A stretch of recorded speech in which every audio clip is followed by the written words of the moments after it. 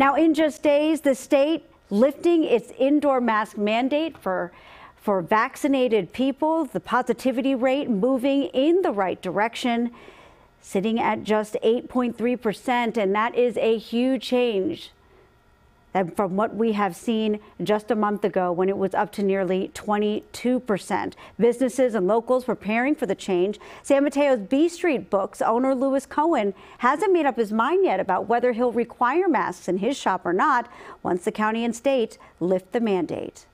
I really haven't decided yet. I'm kind of waiting to see what other businesses are going to do, what my clientele seems to want. Well, those who remain unvaccinated against the virus still have to wear masks indoors, and everyone will still be required to wear masks indoors in higher risk areas like public transit and nursing homes. Local governments can maintain the mask mandates, but several counties across the region have decided to align their local guidance with the state's guidance. They include Sacramento, Yolo, Solano, Sutter, Yuba, Placer, San Joaquin, Stanislaus, and El Dorado.